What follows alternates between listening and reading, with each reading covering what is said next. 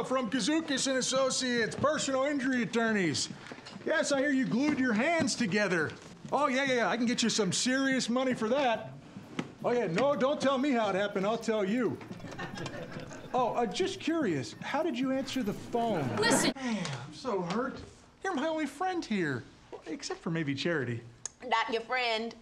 Oh, you didn't mean that, did you? Yes, I did. Okay.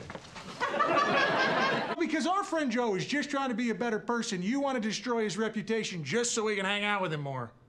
Yes.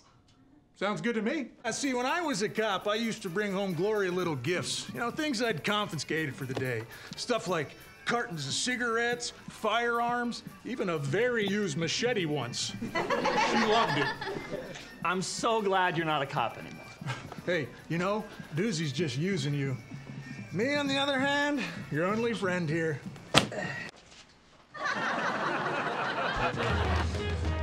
This coffee pod is still useful.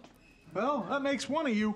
I could get hit by a bus on the way home. Someone got hit by a bus? Hey! No! Aw.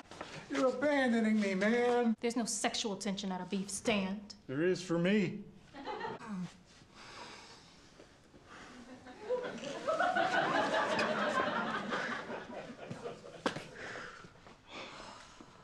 We're just gonna let him leave? Hell no! What'd you do?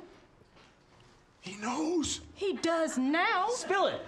I refuse to answer any questions without a lawyer present.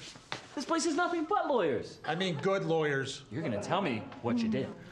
You keep your mouth shut. Well, I know We are I'm pals, shut okay? for you. And pals don't hold back Come on, secrets. you Even if bad lying is worth any help Last comes up to your time venture, you- you're gonna tell me You what want me you to- did! Hey, those dudes you told Triple L you were a drug addict who abandoned your family! No! This is not happening! You don't get it! Well, we just did it to what? To keep me in this sewer? I take complete responsibility for everything, man.